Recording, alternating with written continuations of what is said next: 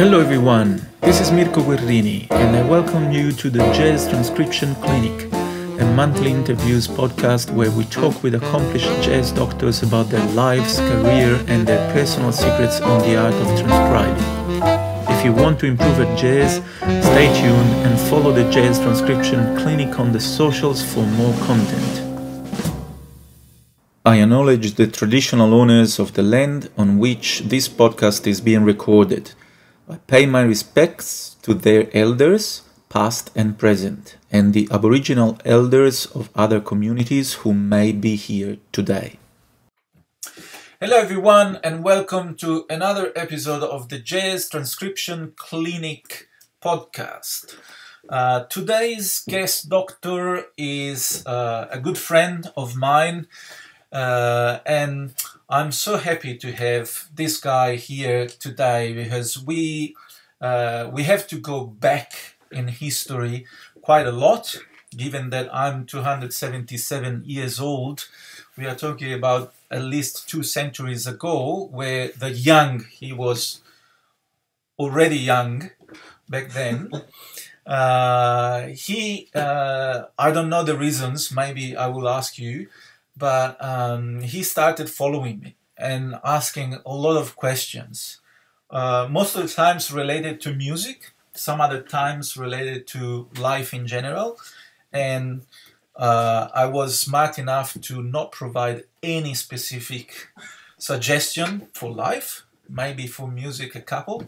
And then one day he presented himself at my place in Florence, and put in front of me a sheet of music, and I said, "What is that?" And he said, "Is it transcription that I made?" "Oh, cool. Who's that? Who's the artist?" And he said, "It's you." And that day we stopped our friendship for almost ever. No, I'm kidding. But I think this guy here is the only one who has ever transcribed one of my solos, and luckily enough he stopped after that first one. So nobody else has ever tried or dared to try. So guest doctor for today is the one and only Giulio Carmassi, and Giulio is an extraordinary musician, an extraordinary artist. He lives in Los Angeles since 2003 now, and he's very, very active as a musician, as a composer. His main activity at the moment is to write for the film industry, and he can probably talk and explain a little bit. It would be interesting to see and to know whether transcribing is of any help for someone who is writing music for films. But beside this activity, extraordinary qualities of Giulio has brought him to get several degrees, like a piano degree, a degree for sound engineer, and a degree in film scoring, but as well as a very, very prolific live activity that has seen him performing with la creme de la creme of the world jazz, with artists such as Steve Gadd, Will Lee, Pat Metheny, Chris Potter, Antonio Sanchez, and many, many, many others that maybe Giulio will like to share with us. So thanks a lot, Giulio. It's really a privilege and a pleasure, of course, to have you here. I feel a little bit more back at home. It's a bit weird to talk in English to you because usually we like to talk in a really deep and dirty Tuscan accent.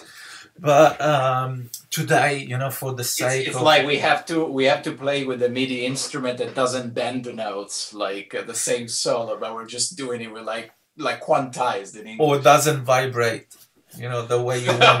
Well, now you're offering other metaphors now. You can try to shake the keyboard, but usually it doesn't make any sense. Thank you for having me. No, it's a real pleasure. It's a real pleasure. And so, do you want to add anything to my poor presentation? The only thing I would add is that when I met you, I met you at the time when you were in a quartet, which I don't believe has ever recorded a record. It was with Stefano Battaglia, Palino dalla Porta, and Paolo Corsi, perhaps? There was, at the beginning, there was Roberto Gatto. Oh, okay. Playing with us, and then I think Roberto... From the trio, I guess, because Stefano had the trio with Roberto and Paulino. So for all the listeners, Stefano Battaglia is a great jazz Italian pianist who has recorded many albums with ECM records and also the Splash label in Italy. And I was a student of him, and then he asked me to join his quartet, his band.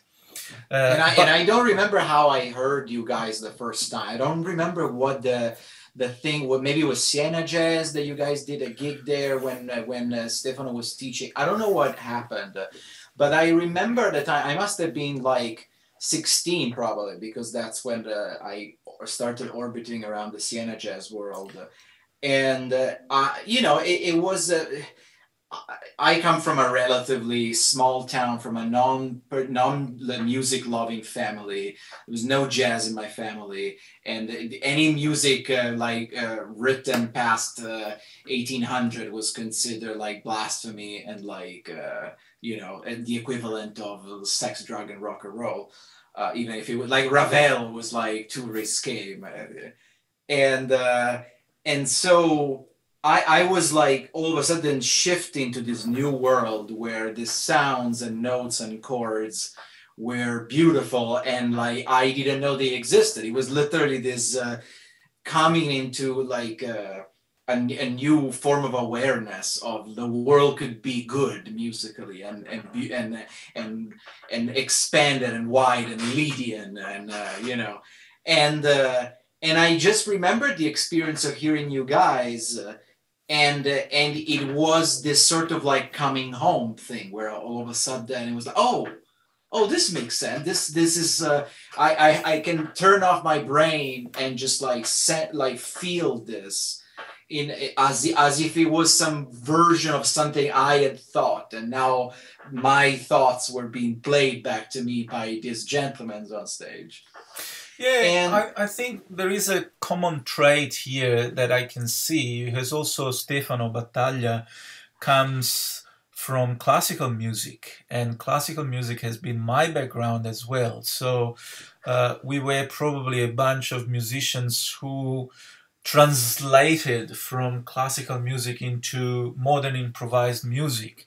And it was harmonically incredibly rich. If you think about Stefano's songs, are always this sort of circular harmony where there's like a crazy key change, a major third away that then goes back, but it sounds like it's flowy. It doesn't sound forced in any way. But when you go, I remember when Stefano gave me some charts for the first time, I was like, whoa, like, and I guess even then, you know, especially at the time when I was still very new to the jazz language, it must have been very, it just felt like alchemy and like a shaman doing something. I was like, I don't understand exactly what you guys are doing. I know it's beautiful, but I'm trying to enter this discourse that is still a little murky. Like when I go home and I try to do it, it doesn't quite come out this way. But I know it's right. I know you guys are right and I'm wrong, but I'm trying to understand what's the bridge that leads me there.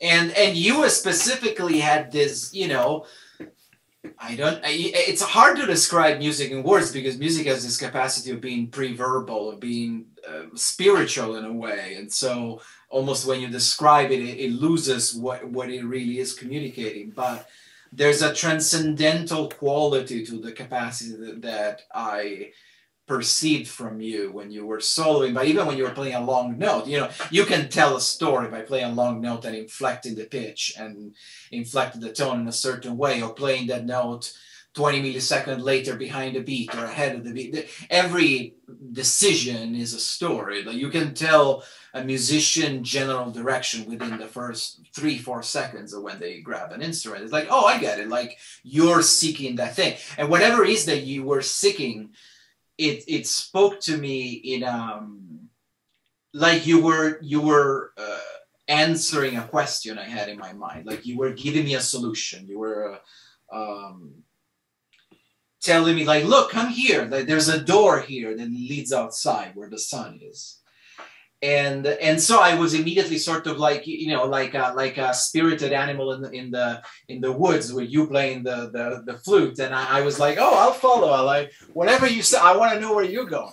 Yeah. And the other beautiful thing is that you guys really, I mean, you know, I'm sure I was impressed with that, but I mean, you know, I had still like several, I already played 5 instruments by the time I met you guys. I already, you know, was a fairly like classically proficient musician. I wasn't like my first year or anything, but you guys had a capacity also of really blending together really well. There didn't seem to be, sometimes you can put the best musicians in the world in the same room and they just happen not to want to go to the same door. And so individually they're incredible. This sounds amazing and it's incredibly boring.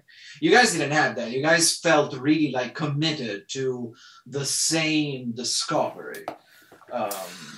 And you were all very sensitive, romantic musician, I guess, at heart. There was a sense of everybody was looking for that like unspeakable place.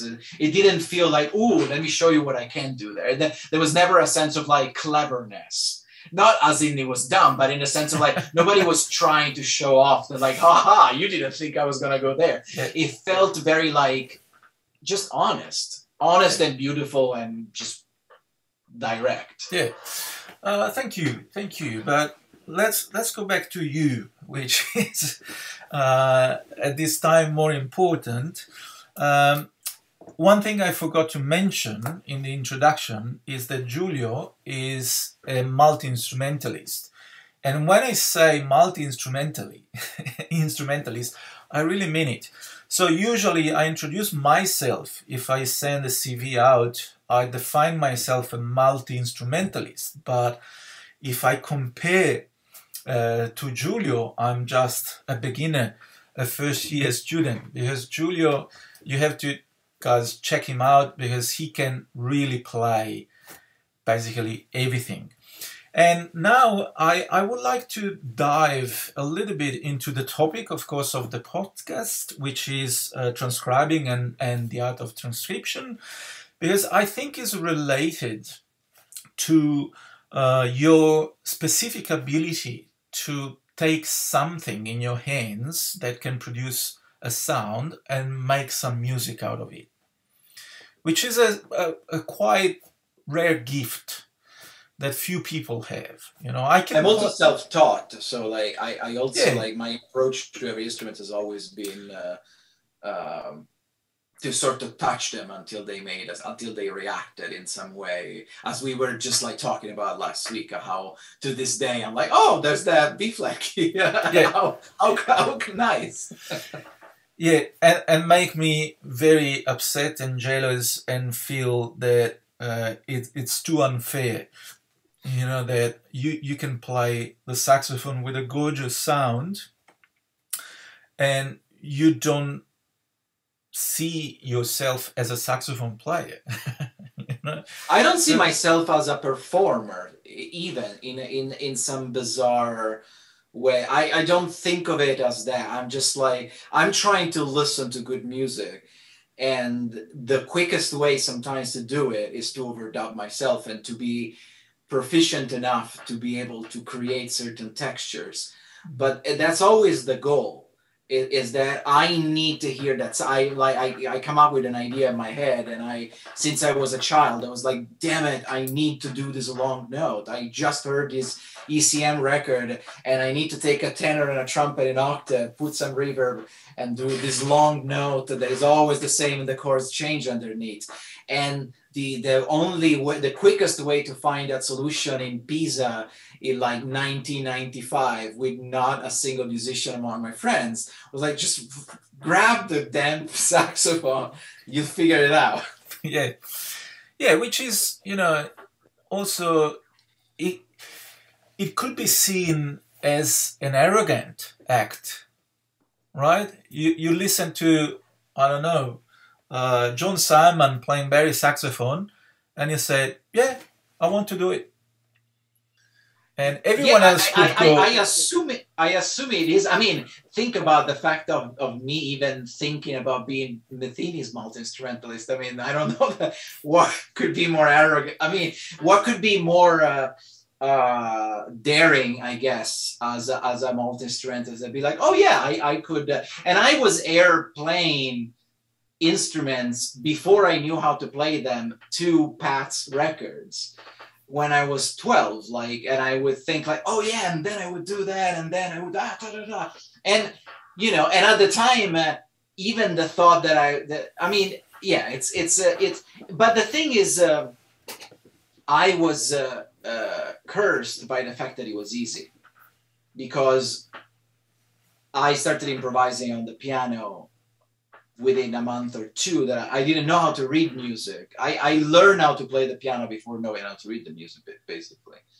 And I didn't know any technique of trumpets, actually, but I would just sort of take them and something would happen. And I would have like a little four-track cassette recorders, and I would play. And to my ears, as a 13-year-old or something, it sounded good enough. And so it just sort of seemed like, yeah, of course. It was more like, why doesn't everybody do this? Like, this is so nice and fun. Like, obviously you should be doing this. Why would you just play one instrument? That's insane. So obviously you had a very sad childhood and lonely, right?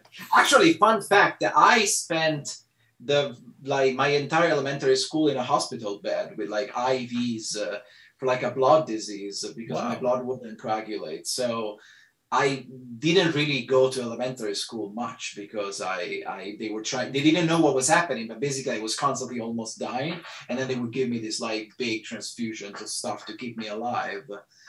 And then at one point, I went to every doctor in Italy, and every 5 seconds I became like in all the different corners of Italy, tried to find the new expert. And nobody knew what to do, or they would do something and it would like last for like a month, and then it would go down again. And then finally took my spleen away when I was like 10 or so. And since then I've been all right. But that was sort of like my preparation to get into music in a way. And I think it was very fundamental also in this sense of like, oh yeah, I can overcome that. Like it's fine. Like, yeah, it's hard, but it's no big deal. I'll figure it out. So this is my mistake. I went to elementary schools, to primary schools, and get this, I dropped out of school when I was 14. So I effectively only done truly middle school in my entire life. So another mistake on my account. I mean, I have the conservatory diploma as a pianist, but I don't have an actual normal high school diploma. Yeah. It doesn't seem that had a bad impact on you at all. I think I was much better for it. So, Giulio, there is one question that I always ask to my guests in this podcast, and is, why do you transcribe? There are my main focus in transcription throughout my life has been harmony and voicings, more than single lines. The single lines have also been part of it, but the more interesting quests I've done have been, I remember one of the first things I did, there was this beautiful concert of Michel Petrucciani at the Champs-Élysées. It's a double concert that he does a piano solo. Petrucciani is one of the musicians I probably saw live the most, other than, well, Pat now for work reasons. But I couldn't get enough. And he had, to my ears, when I was really young, this really like tight chords, these clusters, these like 5, 6 parts harmony where almost all the notes of the chords are played, and it's this beautiful crunchy sound, and I just couldn't figure it out. And I remember one of my first quests was like, I need to know, and honestly, I think a lot of the voicings I use to this day derive from me trying to get to what he was doing. I don't think I've ever heard something that quite topped that until I find out about Klaus Ogerman. Are you familiar with Klaus Ogerman, the arranger? Sure. He started like one of his biggest achievements originally was to like work with Jobim and work on his records, and then Sinatra, but then he worked with Barbra Streisand and did a lot of that. But he also has had his own career where he was going a little more polychords and horizontal harmony, where he will do these things where there's just 6 voices going on at the same time and a bass line, and the concept of chords starts shifting more into this horizontal thing of ritordandos and appoggiaturas, and that would be probably the pinnacle of like what I try to get. He does this thing often where he has a minor second at the top voice of an orchestration, and to my brain it was like, wait, no, you can't do that, but you can, and it's incredible. And he always puts his minor seconds as the most like uncomfortable place, and they work.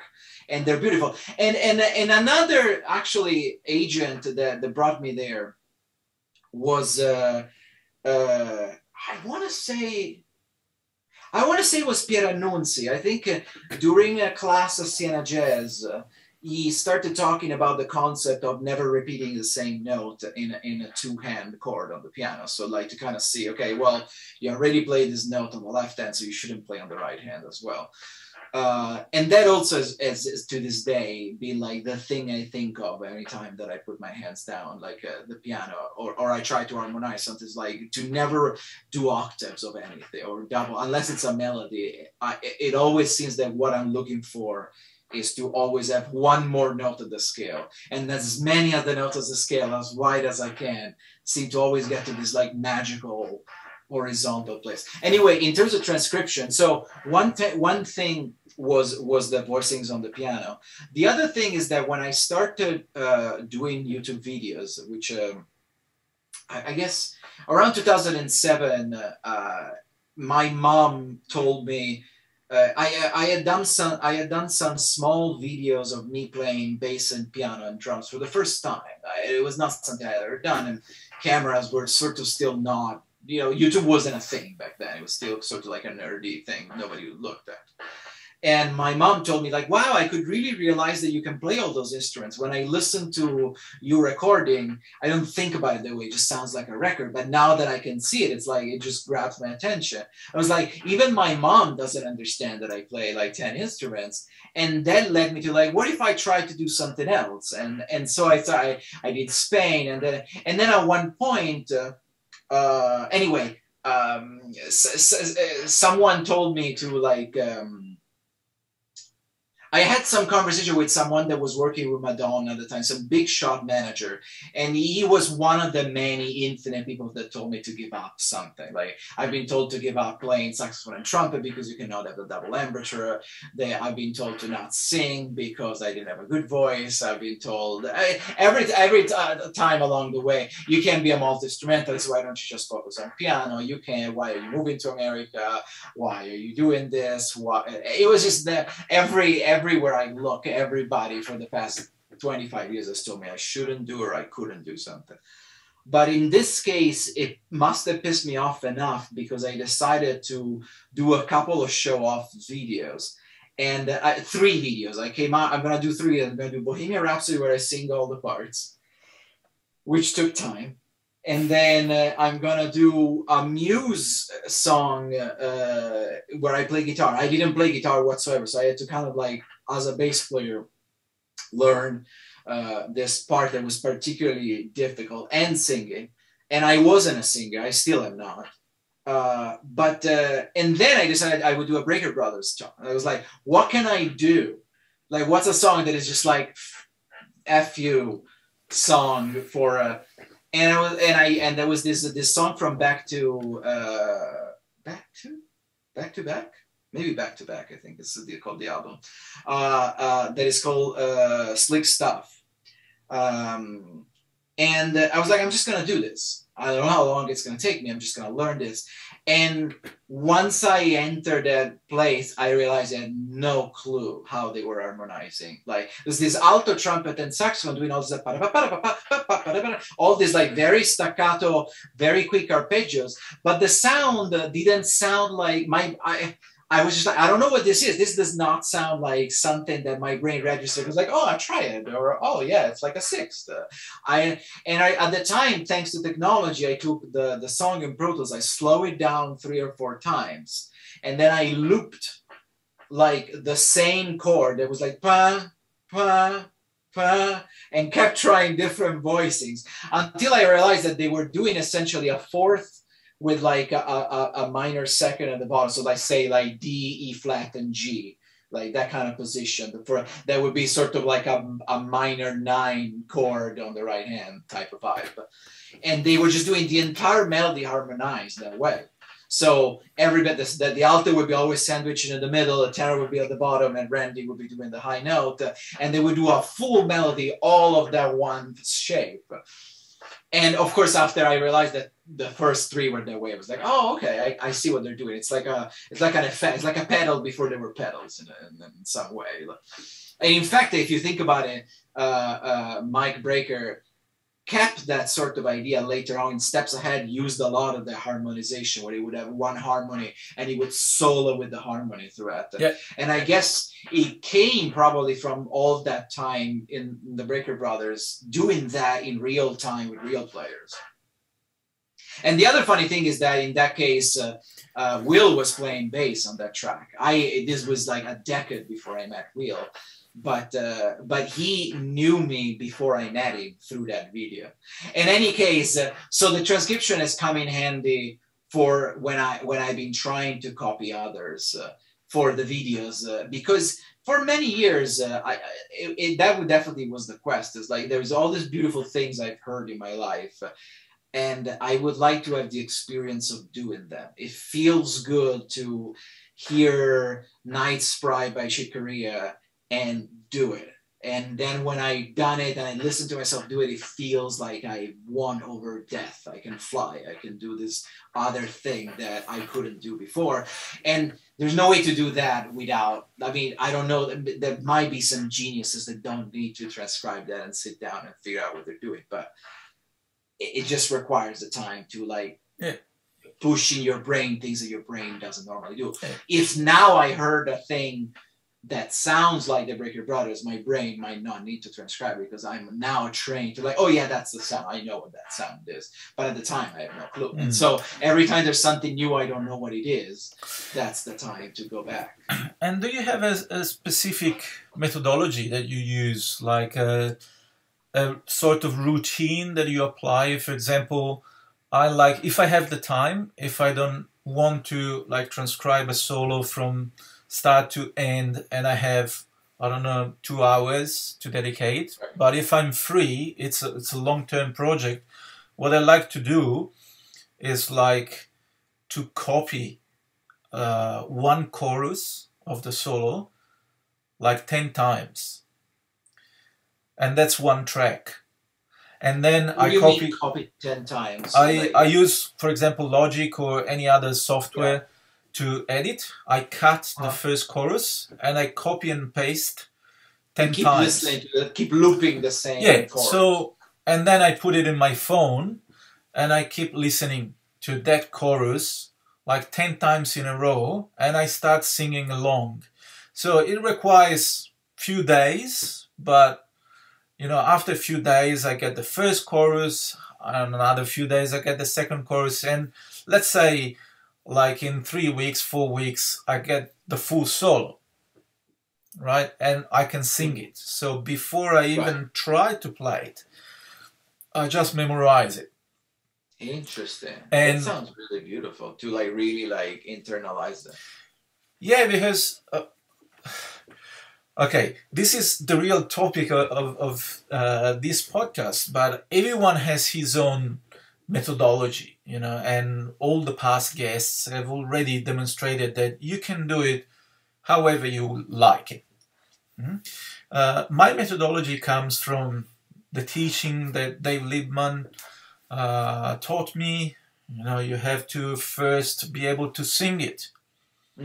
So I started singing lines, singing phrases, and then I understood that actually the concept is that when you sing it, it means that the sound has gone through your head and has, you know, deposited there somewhere, is stored in your head.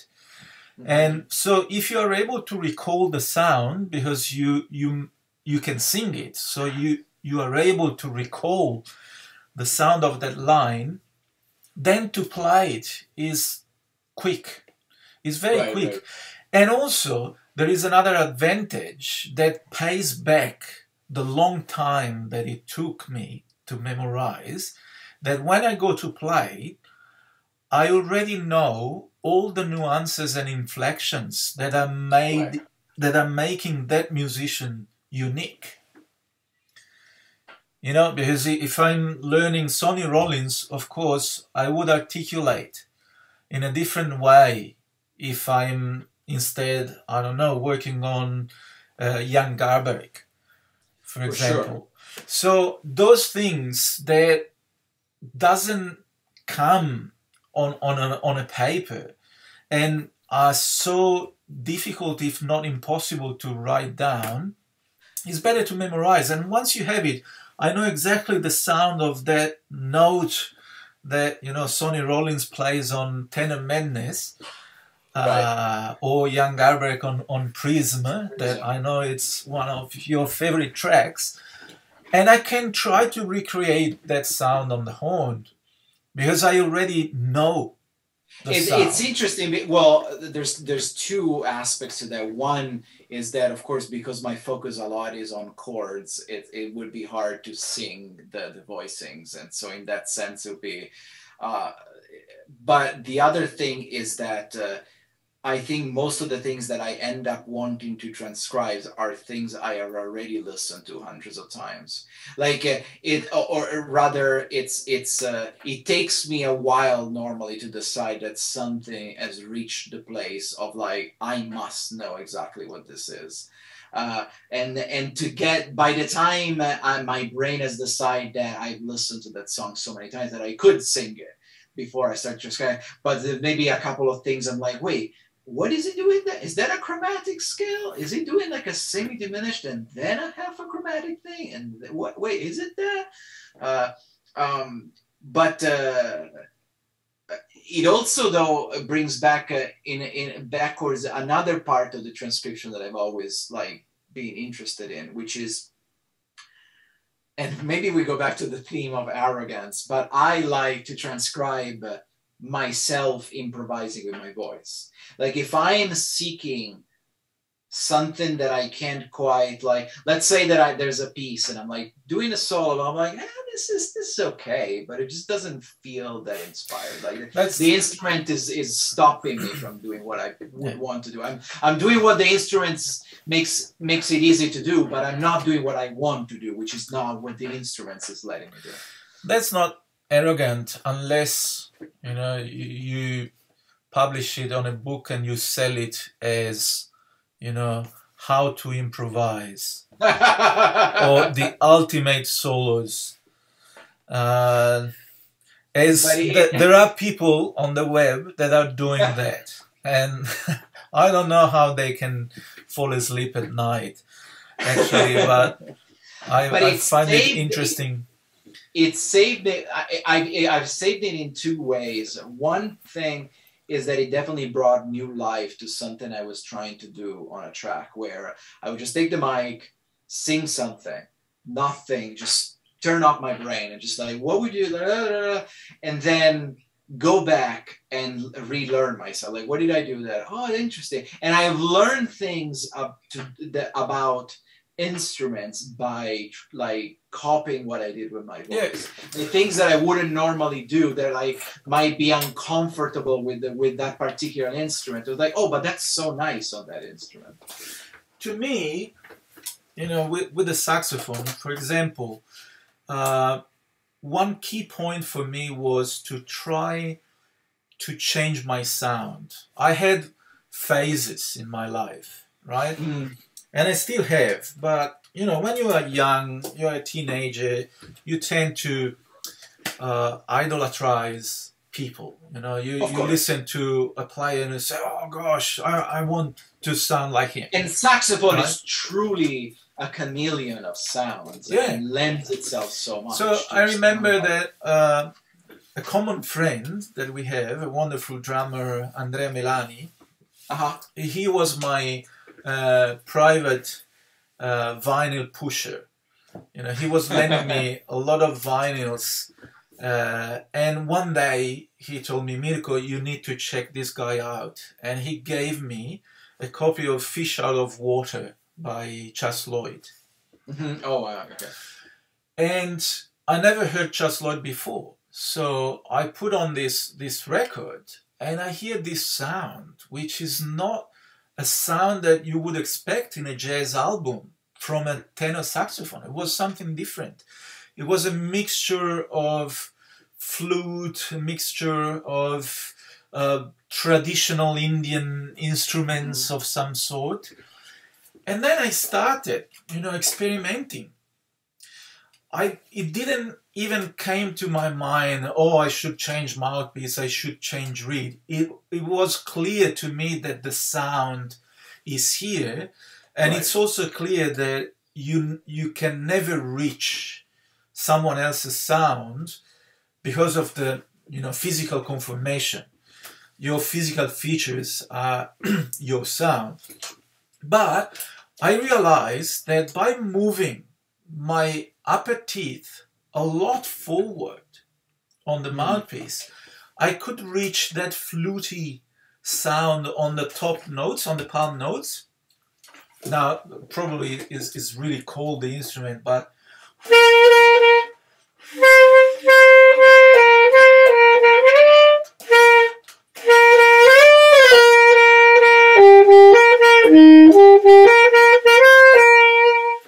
so Chas Lloyd, you know, is a post-Coltranean guy, but is no more related. Chas Lloyd has his own story now, his own, you know, sonic print.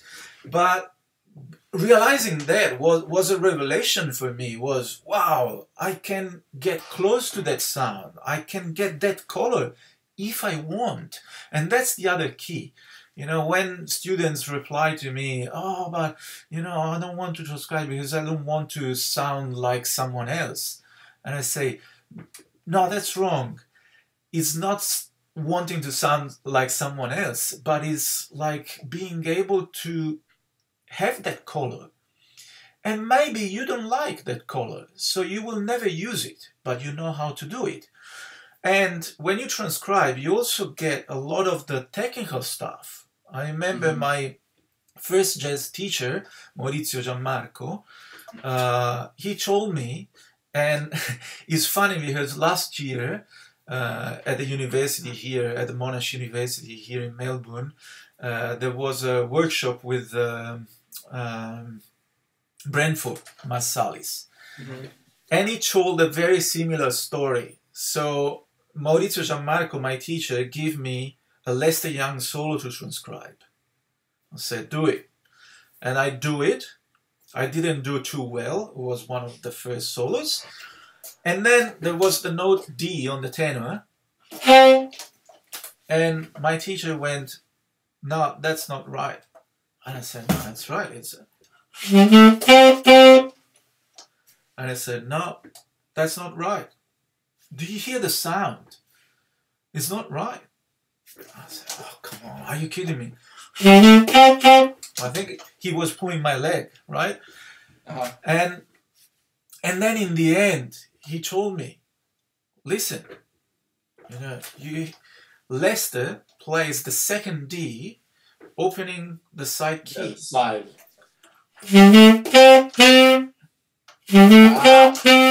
So the pitch might be the same, but the sound is not the same.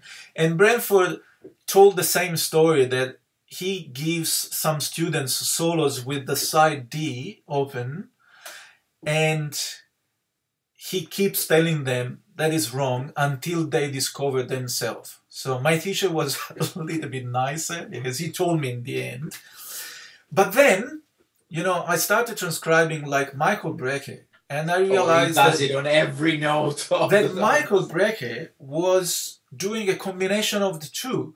So he was doing the traditional D fingering with the octave key and opening, then adding, you know, to get that nasal honk sound that he sometimes like.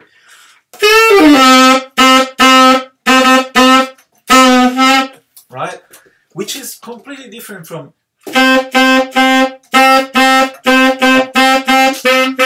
So you have three different Ds. But you never realize it if you keep reading music. You only realize it when you try to, oh no, this is not the right sound. No, this is not how it does it. This is not, you know, and all the false fingering, etc., etc. So to me, transcription is always a journey into diving deeper and deeper and deeper into sound colors. For sure. I mean, in that sense, also the transcription for me is transcribing arrangements. It's like I spent years like looking into like what instrument combination was used by Vince Mendoza in like this or that other part. What are the violas doing? Why are they doing that? Are they divisi? How could I change that? How could I mimic that with a synth? Like this, the sonic. I mean, as an arranger brain, to me, an engineer also, like the sound is really 99% of why I listen to a record. Like the notes are cool, and I would say it's the sound, then the harmony, and then last do I really care about the actual the notes, and even later about when I do transcriptions of melodies, anything that is horizontal, I never even write the value of the note. Like if you see something I transcribe, they're just dots on the pentagram, and then I know the solo, but like I don't like to look at divisions of notes. I will do a cluster. This is a phrase, the melodic phrase. Then there's another cluster of black dots, and there's another black, and then I'll figure it out, or I'll listen to what the record is doing. But I don't like the idea of thinking like, oh, those are 2 8s, and then there's like a dotted note. That just, I never heard a single jazz record where any note sounds remotely like it's an actual quantized value. I mean, everything is constantly slightly off, and that is what makes it good. And if anybody tried to, and that's when you see somebody that transcribed it in a more specific, like modern classical way, and it's like, oh no, I mean, yeah, I guess technically those are the notes, but absolutely not. Like that does not carry on. And would you mind, Giulio, telling me a little bit? I'm interested in hearing from you. I never asked you, but I remember the first time I saw that video that you made when you play all the instruments on the Pat Metheny song. On the first circle one. Yes.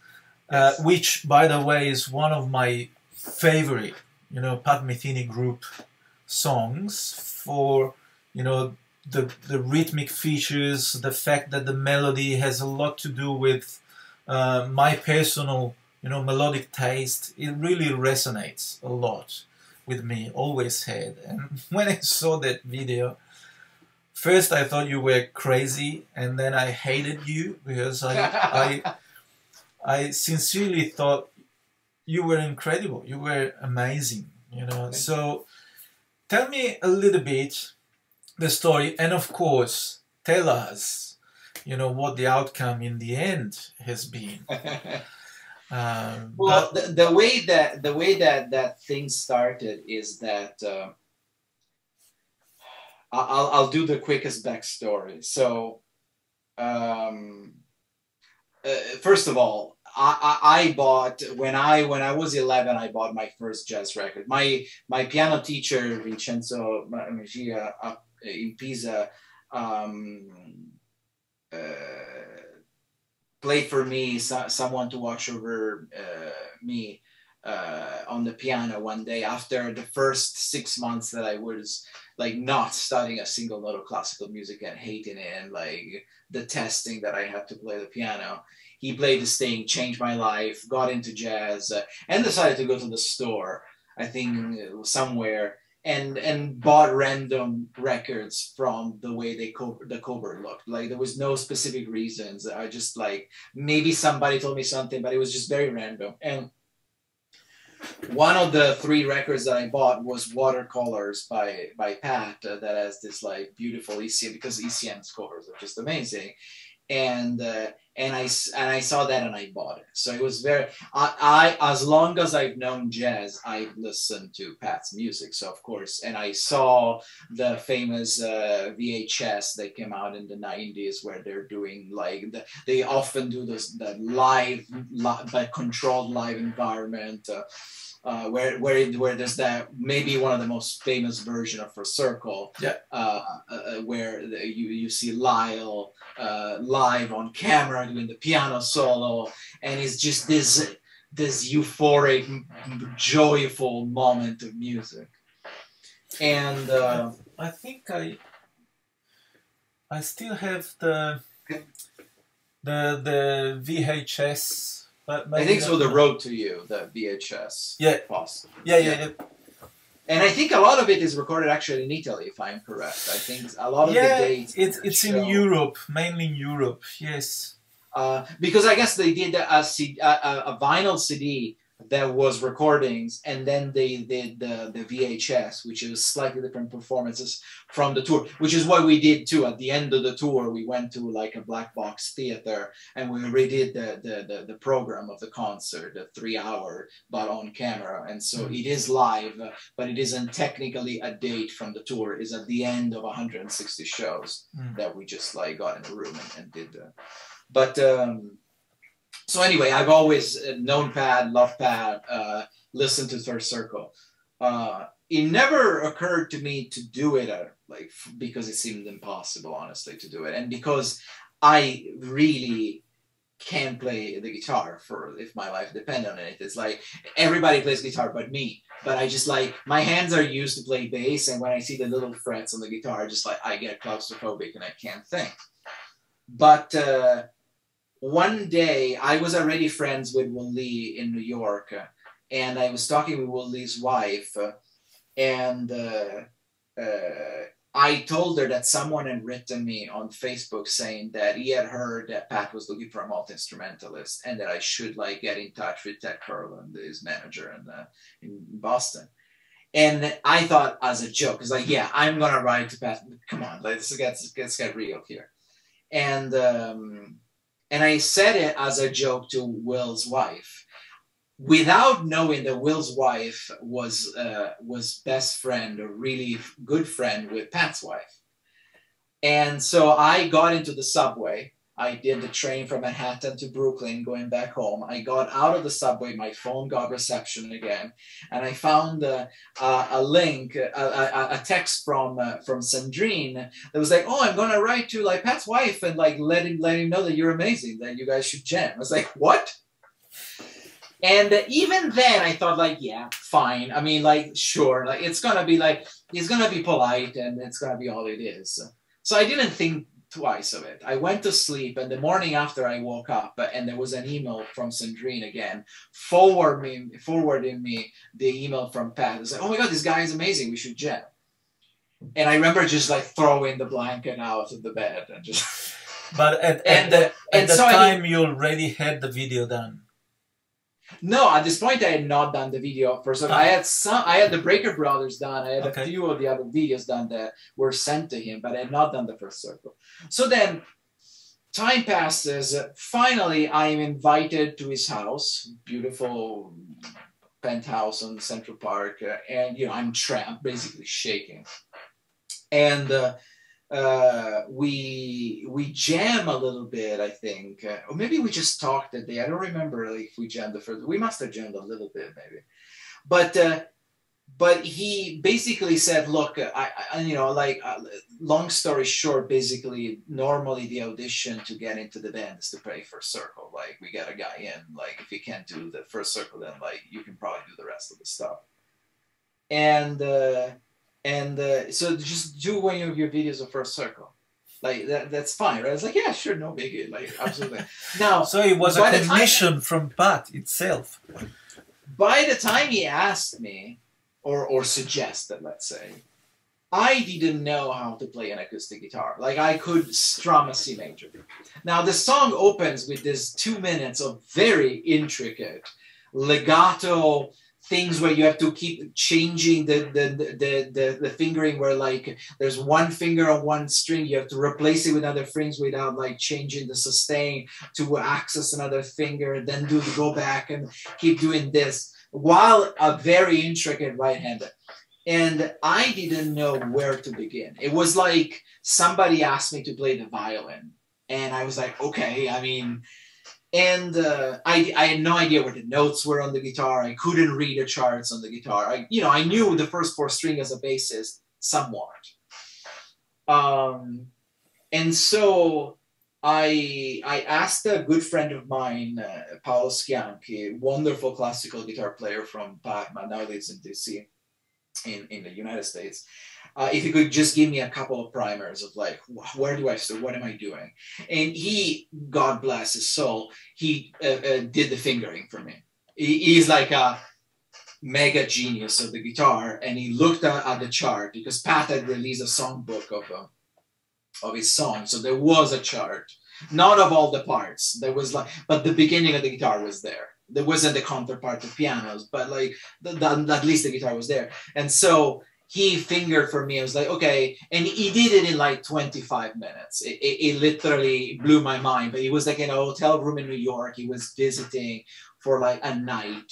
And he was underslept with a jet lag. And he sat on the bed in this little baby motel room. I was like, okay, yeah. And then, no, yeah, I would do that. Okay, then you would do that. Then you have to pass it. Okay, maybe use the thumb, and then like, anyway. So I was left with that, with a few numbers of the fingering, and I went home, and I spent 45 days, 10 hours a day, with blood coming out of my fingertips, doing a bar at a time, a bar for 6 hours, next bar for 6 hours, next bar for 6 hours, go back from the top.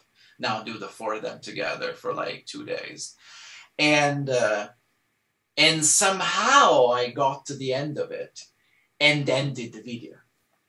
And then I had to transcribe. The rest of the thing was like a no-brainer compared to like learning guitar. Yes, there's like all these odd bars, and yes, there's all these counterpoints of the piano, and yes, I had to sing an impossible vocal part, which took me forever to learn as well, because there's all these super high G's that were out of my range, trying to not shout them, relaxing, Alexander technique or whatnot.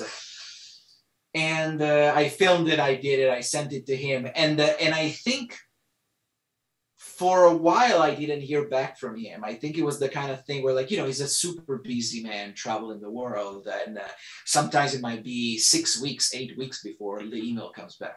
And in the meantime, there's all the range of human emotions. Like, he hated it. He thinks I'm horrible. He wants me to die. He'll never answer back to me. I made a fool of myself. How did I dare to do that?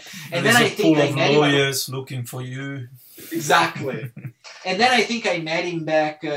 His tour manager gave me tickets to go see him at Umbrio Jazz when he was playing with the quartet that I would have joined later. And they did. This is Italy, but I understand it. But Pat, manager, was like, come backstage afterwards so you can hang with Pat and say hello. And so they did the arena. I don't remember what it's called. Santa Giuliana. The show. And then after I went backstage, and there were two Italian guys at the door, and they were like, hey, I'm like just meeting with Pat, I'm like a friend. It's like, yeah, sure, you're of course. And they didn't let me in, and there was no way to get in. Yeah. And then I met him later on. I walked back to the hotel where everybody, Marquet or something like the hotel at the end of the Grand Hotel where everybody stays. That the Umbria Jazz likes. And I met him getting out of the van, and I think he said something again. I sent your first circle to everyone. Everybody loves it. And to my brain, it's like, imagine who everyone is when Pat says everyone. It's not like my cousin. And, and but yeah, so and it was, and I made a conscious choice to try to do a very different solo too with the piano, because it seemed like unfathomable to even begin to scratch the surface and try to do any type of justice or any. I mean, I just didn't even know how to manage, like, emotionally the idea of trying to copy what Lyle was doing. Yeah, of course. But so I tried to go in a different direction and a little more abstract, maybe. But yeah. So if you do any other sort of transcription, which doesn't require 10 hours every day to play a bar, how do you practice it? Like, how do you get into I'm very conservative. It's like slow, one bar at a time normally for me. Like I like divide and conquer, and start slow and try to speed it up. Like at the end of the day, that seems to be the and also I remember this I got from my second piano teacher, Rossana Bottaio. Was like this fantastical that maybe the only real methodic teacher I've had, the one that got me through all the exams of the conservatory. And she was this wonderful sort of grandma figure, but she also had won the Geneva Prize, and she was like a prodigy during the war, and had a duet with Arturo Benedetti Michelangeli, and so but then became a housewife later on because she was a woman in Italy in the 1950s and whatnot. But she kind of taught me that anything you ever study has 10% of things that are worth studying, and the rest is fluff that you can do with your eyes closed. And so it's no point every time repeating the whole thing to then arrive to the difficult part, to then go through it once, then go back to the top and waste all the time to the thing. And she would just always have this, like, you know, everything, whether it was like a Bach prelude or like a Chopin ballad, there'd be something, okay, this 4 bars you have to do 60 times every day when you wake up. This for that, and I would have this like little diary of 20 parts, and like those you have to do 60 times a day. The rest, you'll figure it out. The rest is fine. Yeah. Like this you have to constantly do. And so in that sense, if I was doing a mic breaker thing, and there's like a thing that is like very far away from what I can do, that has to be really the only thing that I'm like paying attention to until I can master that. There's no point in me even trying to like, and because I'm a multi-instrumentalist and I'm not a virtuoso on instruments, and I have more technique on the piano, so maybe the piano I can more directly hear a thing. It's like, oh yeah, it's that thing, fine, I don't need to study it too much. But if I hear a trumpet, a saxophone, or a vocal, or a vibraphone part or something that it's hard, or a drum part or bass, any of the other instrument, there's got to be a thing where like that's out of my comfort zone. Like that thing I wouldn't just improvise that I have to study and figure out how to relax my body to hit that thing because it's alien to my brain. Yeah. And the funny thing is that it will go back to being alien a week after I have learned it technically, maybe not a week, but a month after. Like when I do very difficult videos or I try to replicate difficult things with instruments that are not my first instrument, you know, because it isn't my first instrument, I have to constantly, like when I was touring with Gad and Will Lee, and we were doing Breaker Brothers tunes, I would constantly have for the month leading to like every day hammer those things down to like bleeding, because otherwise my body wouldn't retain like that level of difficulty. And 20 days after the gig is over and I'm back in Brooklyn or back in Los Angeles, I I can't do it to the same. I would have to go back and like, and I think this is true of like a lot of musicians. I mean, Pat, when I went to Pat on when we jammed the first time, we did first circle in unison together, 2 guitars, and he doesn't remember like exactly like everything because it's like a really difficult part, and he hasn't played it probably since the last tour. So like, I assume, I don't know much about other musicians' brains, but I assume it's like decently normal to like not always be on top shape to be able to do every single thing you've ever done. I remember it happened to me with Stefano Bollani, another Stefano, that a few years ago when we could travel, I went back to Italy and Stefano invited me to play at one of his concerts as a guest. Mm-hmm. And I just started playing a tune of his that we played probably 15 years back. And not only he was surprised, but he told me after the concert that he thought it was like something, you know, bad that I did him. Yes, he said, why you started that piece? Because I couldn't remember it. But then I said, yeah, but eventually you did, because those things that it's true that you might not be able to recollect on the spot, but then it's a place that you have spent so much time on it that is not too hard to... But they're like subconscious, but not too far. Yeah, down. To receive. It's like if you go back to the same place where you grew up, you know, right. You know all the streets, you know how to go from here to there, and if there's a traffic jam, you still remember what is the side way to get to where you have to go, because, you know, you spend so much time in right. that thing. So to me it's a little bit the same. There are some solos that I never play, but sometimes, occasionally, if I have to demonstrate, you know, how to transcribe and what you can achieve to transcribe, I occasionally say, okay, let me show you something. And I try to play a solo that I might have transcribed 10 years ago, and I might miss, a couple of bars, but 90% of it is still there. I just have to, you know, open the file and recollect it, load it. So I think that has something to do with how our mind works, because the ears and the listening is probably our deepest sense. Mm-hmm.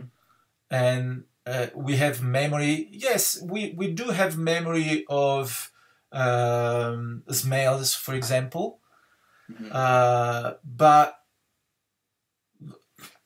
the easiest example to understand that I can make is that I lost, unfortunately, both my parents. But if I think of my mom, which died in 2006, so 15 years ago, I can hear her voice right in my head. So that's a memory that will always be with me. I can hear her voice calling me, you know, right. And that's really deep. It's connected to who you are. It's connected into your soul. So when we transcribe, we try to connect our soul with that music, with that sound. Is never the notes themselves. Right. You know, there's so much more. And this is probably one of the reasons why I decided to do this podcast, because in these times where everything is so visual, there is a real danger that we are all exposed to. You know, young students, they look at my hands, and I hate it. You know, when I play, sometimes I give them examples, and I do this.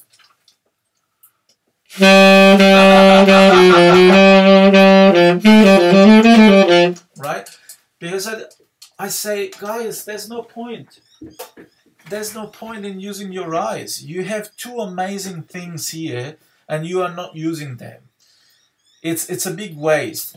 You know, so to me, it's very clear that music it's here mainly. And with this podcast, I just genuinely try to encourage people to trust their ears a lot more. But now it's almost like a matter of absorption. Like transcription conjures the writing, the scripture.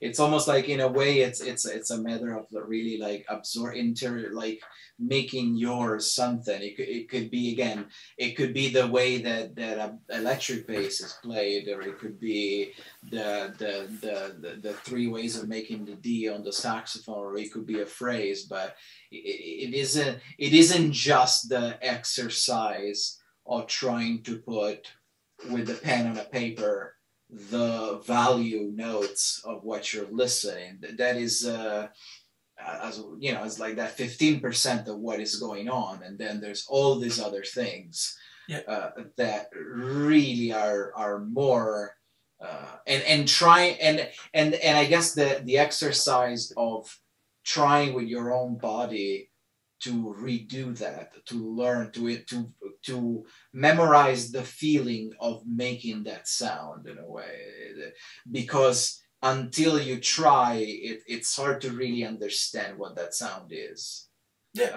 When you absolutely. And I guess my desire sometimes to have done all these covers and learning instruments is I guess some sort of subconscious way of try to enter within the songs that I love. Like, oh my God, what is how does he do that? Why is that thing sounding that way? And until I do it, it doesn't. I don't know. I remember when I was young, 200 years ago, I just transcribed this thing. I don't know if I can play anymore. I think so.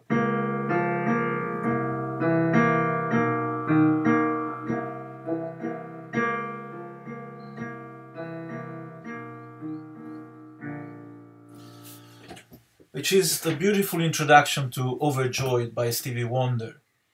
And it took me, I don't know, a month to understand what was going on. And it's once you know it, you say, oh yeah, sure, it's very simple, Right? How it's sensitive. Yeah. But the fact that it's played like in the low octave, right, and the fact that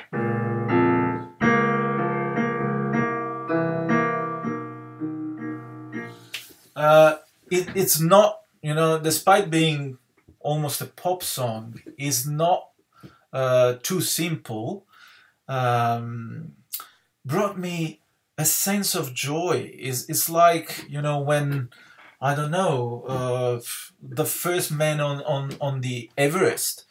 Right. It's really magic. It's like learning a trick. In a way, it's like you've seen something that you like. It doesn't seem possible that you can make a person float, and then you realize how you make a person float. Yeah, I mean, I'm passionate about chess. That's my second passion, and it's like when you learn a new trap, right. And of course, all the traps need the collaboration of the opponent.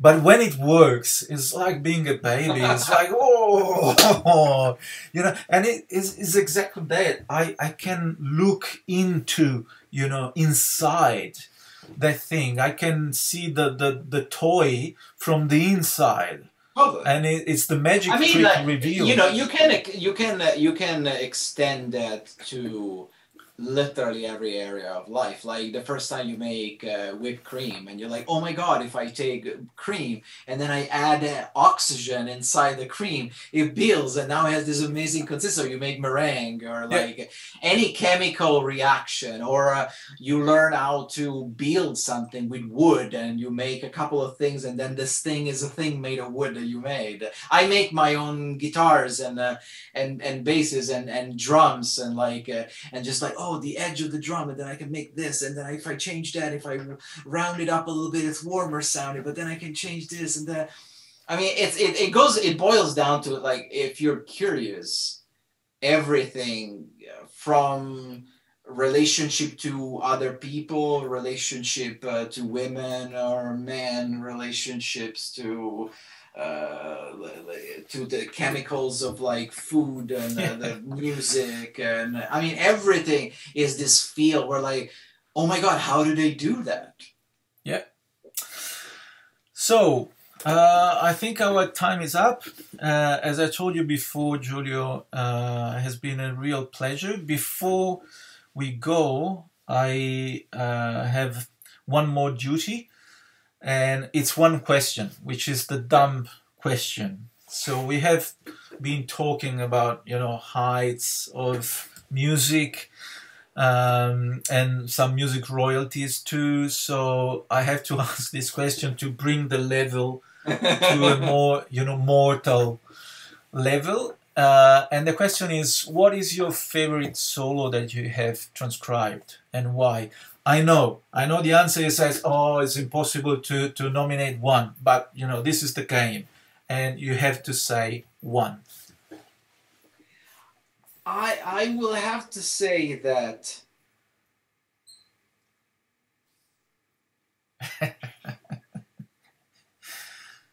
I hate those questions when journalists say, well, it's just who's that your favorite saxophone the player? mood of the day changes and your favorite song changes, so that you have like a 20 packages. Maybe I will say that still my but I would have to remember the title of that song. My dearest memory is still that Petrucciani first song that I transcribed, because it's like the first time you make love or the first kiss. Like, you can never replace the stupor, the awe of opening the Pandora's box the first time and realizing that this thing that was completely inaccessible and impossible, all of a sudden, like when at age 13 I sat down and I replayed this Petrucciani piece from start to end, and it sounded to my optimistic ears like the same thing. It's hard to ever replicate the first time that happens. Yeah. I could go through like a lot of like solos that are maybe more beautiful, or even songs that have more of an impact musically on me. But emotionally, I don't know that there's ever been a thing. The first time that I realized those minor chords with the nines and the clusters, and immediately I had to do it in every key, and I had to play that voicing for like 12 hours all day, every day. And you overdo it. And you overdo it for 3 months. And then you use it at every jam session in every standard until I'm 20. Until nobody wants to play with you anymore. Until you are de-intoxicated. All right. So yeah, I think, and I will do though like a mention of honor to that Garbarek solo on Prism. On Personal Mountain, just because I know it's really hard to find that thing. I mean, there's millions of records, but that solo, that moment on that song, who knows? It doesn't happen often that you would rather listen to how beautiful the solo is than the theme, and that the solo seems the theme, and the theme seems like the intro to the theme that is the solo. And when Garbarek starts doing that, and Garbarek honestly does it on a lot of tracks, but on that one, that's just like the wind. It's like when the capo direttore siderale di Fantozzi. There's this thing like the vision of the Holy Mary when he does that, and the reverb and the song is beautiful, but it just, I don't know that can be taught. I mean, the whole recording of Personal Mountains is in my probably top 5 list.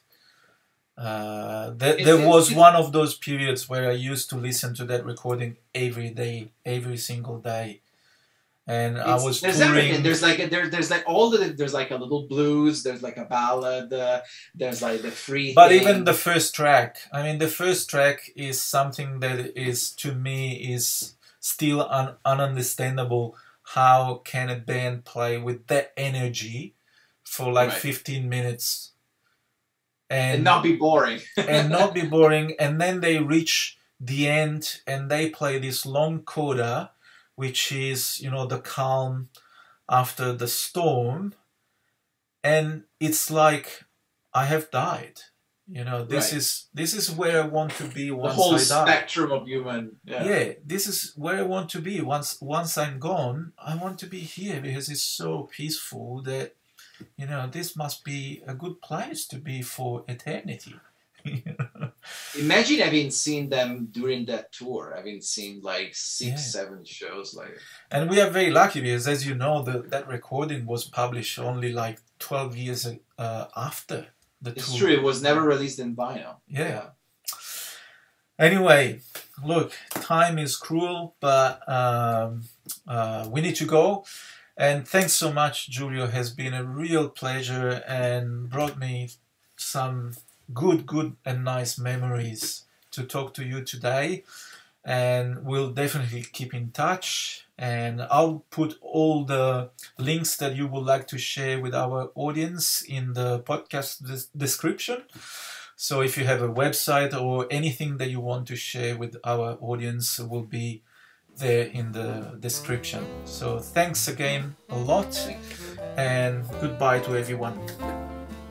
Talk soon.